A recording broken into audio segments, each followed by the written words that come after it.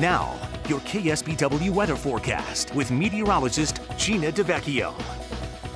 Good Thursday evening, everyone. Well, we had quite a variety of temperatures to start the day. Take a look at this. It was relatively calm in our inland valleys and clear, upper 30s for some of those cooler spots. Even the Santa Cruz Mountains around the upper 30s in some locations. But look at this. San Jose, San Francisco, up to 20 degrees warmer because of those very high winds. So we are right on the cusp between the very strong winds, and that kept it mild up towards the north, and then the lack of wind in much of our area, which we're grateful for with all of this fire danger weather. Now we are still very dry, not too hot today in many locations, and also honestly because of the power outages in Santa Cruz County, some of these numbers may be off a little bit because of some of those sensors not working properly throughout the day. But overall, around 80 degrees for the Santa Cruz Mountains as well as Santa Cruz itself. Some low 70s for Capitola to Aptos. Inland areas only got into the upper 70s for the Santa Clara Valley. They had a little bit of a breeze there.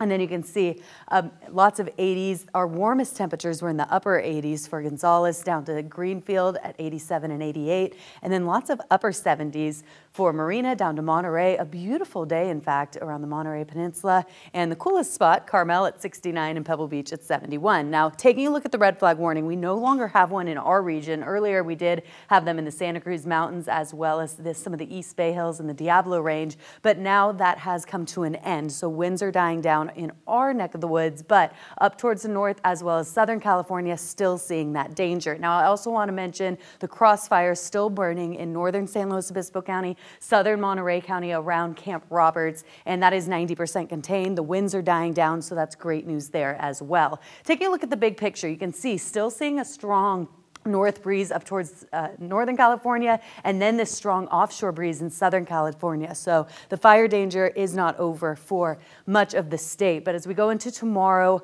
the morning's still going to be a little breezy. We're going to start to see a southwest wind, which is a good thing. Anything coming in from the south or the west is not as dry. So that's going to be good for the central coast. And then everyone starts to see calmer weather by the weekend. It's going to be warm on Saturday. Then this front comes through Sunday, and that's going to bring slightly cooler temperatures, but still well above average.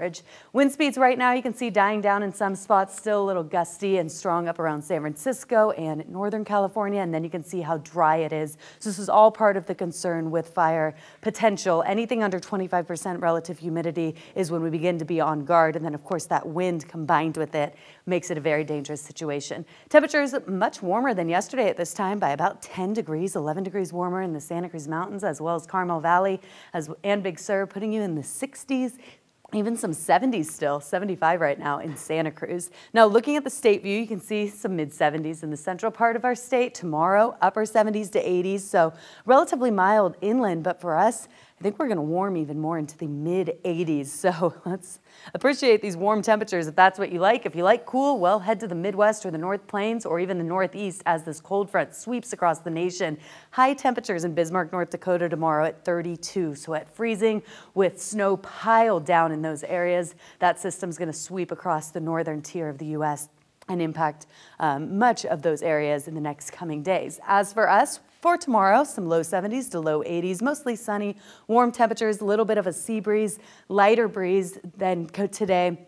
And we are going to see temperatures right around the 80s for many of those inland spots, slightly warmer in some locations. San Francisco Bay Area, upper 70s to low 80s for tomorrow. Santa Cruz Mountains, some mid 80s, so it looks like you'll be a little bit warmer. Santa Cruz County coastal areas. I think tomorrow will be the warmer day for many of our coastal spots in those low 80s versus Saturday. Saturday, the warming trend, though, continues for our inland spots. So those mid 80s you see today, tomorrow, look like they're going to increase a bit by the next few days. So then we'll start to see a cool down. But for tonight, temperatures a little more mild. We do have some clouds moving in, so that'll help to keep us a little bit on the warmer side in the overnight. And then taking a look at your 8-day forecast, we've now changed into our winter mode where we take a look at high temperatures for both the coast and inland together. 70s to 80s for much of the week, a little cooler by the start of your upcoming week. And we make that change because there's not so much a difference anymore. We got a couple phone calls. Yes, of course. I know, and it always takes a little bit of adjustment, but you know, we're